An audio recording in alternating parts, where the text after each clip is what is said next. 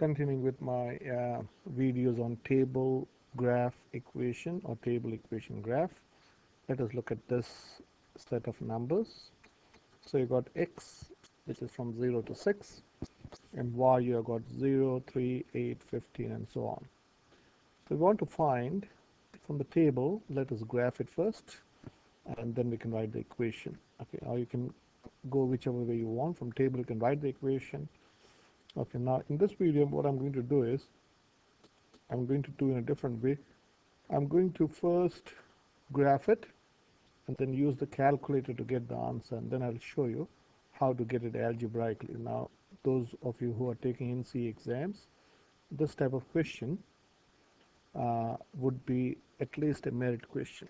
Okay, so they're expecting you to show the working.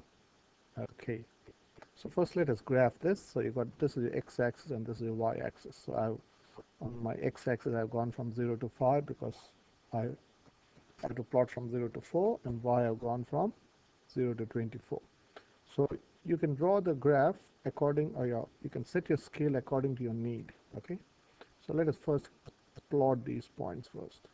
So the first point is 0, 0, so this is your origin, so 0, 0 is this point. Okay, the next point is 1, 3, that is 1 comma 3, so this is this point, 1 comma 3. The next is 2 comma 8 or 2, 8, so this is this point, and you got 4, 24. Okay, so this is 4 comma 24. Now obviously you can see this will not be a straight line. Then also to show you, I've got this ruler, electronic ruler, which I can make it bigger. Okay, so let me make it bigger slightly, and let us try to sit and see. If you put it like this, you can see it is not a straight line. You can't get, suppose if you make it bigger, slightly bigger, you cannot join. You can join 2 points, of course, but you cannot join all the points. So this indirectly tells me that this is not a straight line. If you graph it, it will not be a straight line. But if you use a smooth curve, it has the shape of a parabola. So this will be going, suppose if you join it by, if you join by a smooth curve or smooth line, it seems to be a parabola. So this is, and a graph of it, this is, of course you have, it goes to the other end also. So this is only one branch of the parabola. So this is a parabola. So the equation has to be a quadratic equation. Parabola has a quadratic equation. You should be knowing that. So how to find the equation? So first, as I told you, I'll use the calculator. That's a bit cunning, but there's nothing wrong in getting the answer and then getting to the, so let me use a different color here. So this is 0, 0, this is 1, 3, and okay, so these are the points. So I'm going to use a calculator. Okay, so now this on the calculator, what you have to do is you have to go on your stats menu. Okay, so in your list 1, you type in your x values. So I'm going to type in 0, 1, 2, 3, and 4. Now, okay, so whatever values you have to have, to write a quadratic equation, you have to have at least 3 values. So you got 1, 2, 3, 4, 5. So we got more than enough. So in list 2, you type in your y values. Okay, so I'll type in 0. Then it's 1, y is 3. So you can understand list 1 is your x and list 2 is your y. So when x is 2, y is 8. When x is 3, y is 15. And when x is 4, y is 24. This is a bit cheeky way of doing it. Okay, so I'll go over this very slowly so that you can write the steps. So first enter your x value in list 1 and your y values in list 2. That's the first thing. Next, we want to tell the calculator, please tell me the equation of these points. If okay, so we should first know the type of the graph. Okay, we know, that's why it's important to graph it. So once you decide that it's a parabola, you go to calculate. So press F2.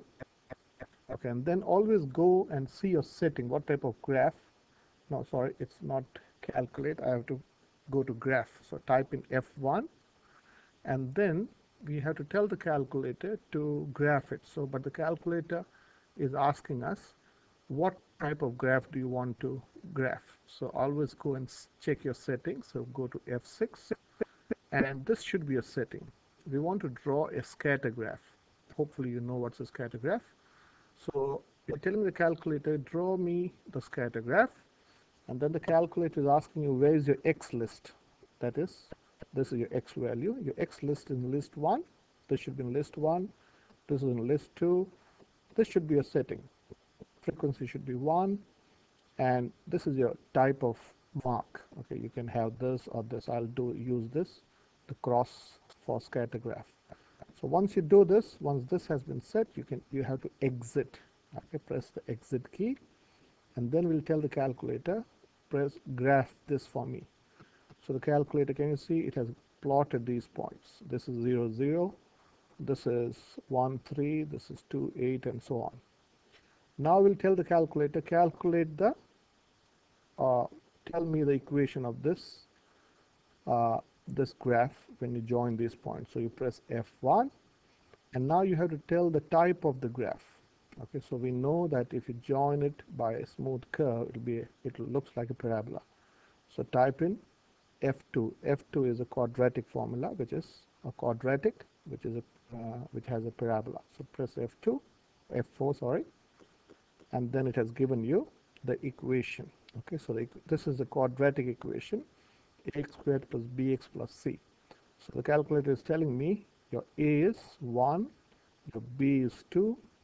Don't worry about this r squared. You'll understand this later when you come to year 13.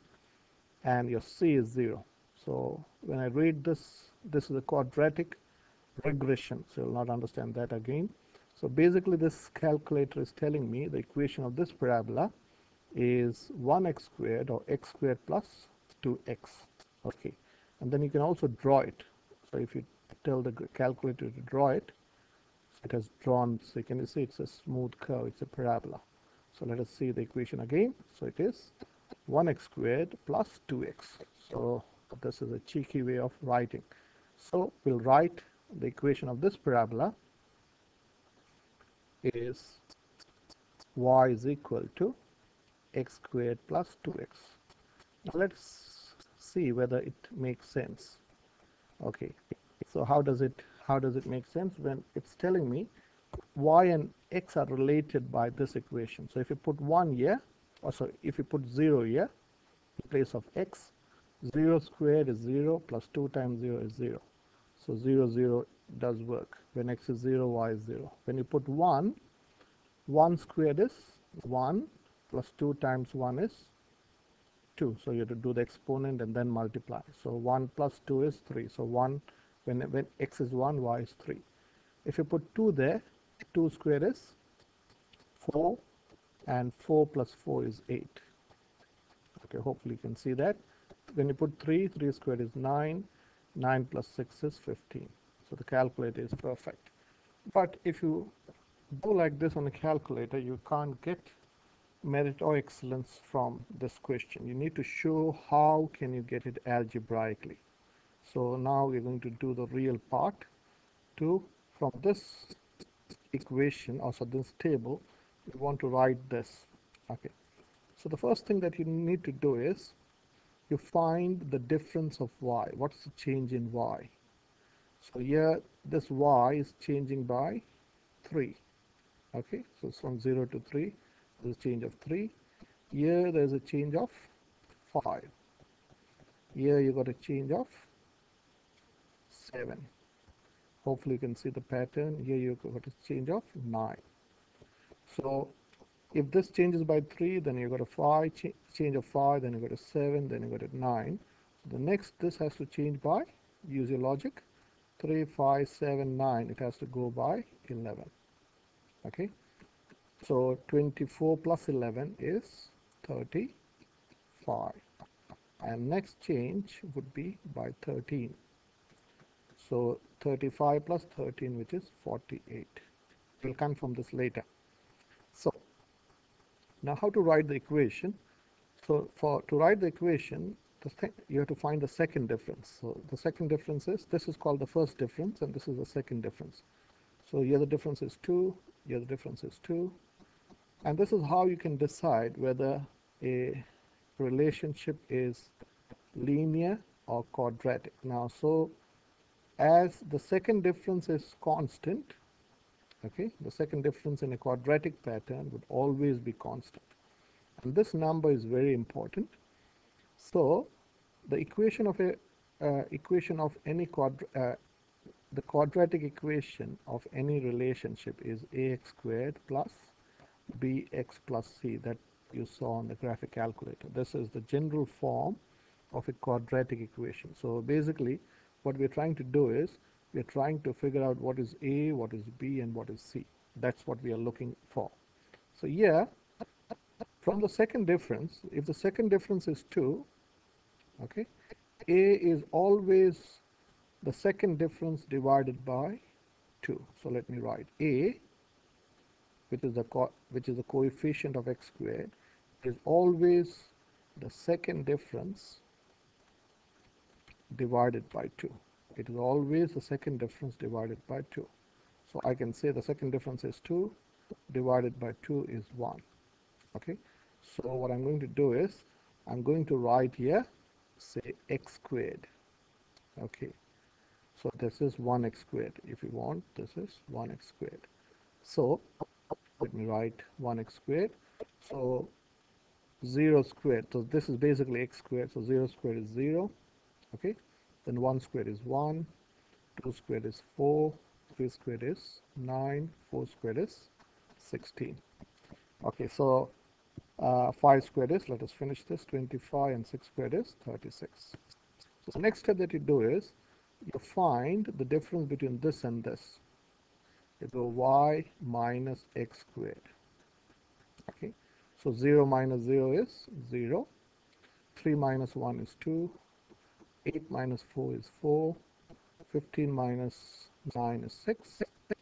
24 minus, oh, this should be 16. Yeah. Okay. This should be 16. So I'll use a smaller. This should be 16. I don't know why I wrote 14 there. So 24 minus 16 is 8. This is 10. And this is 12. Now can you see a pattern here?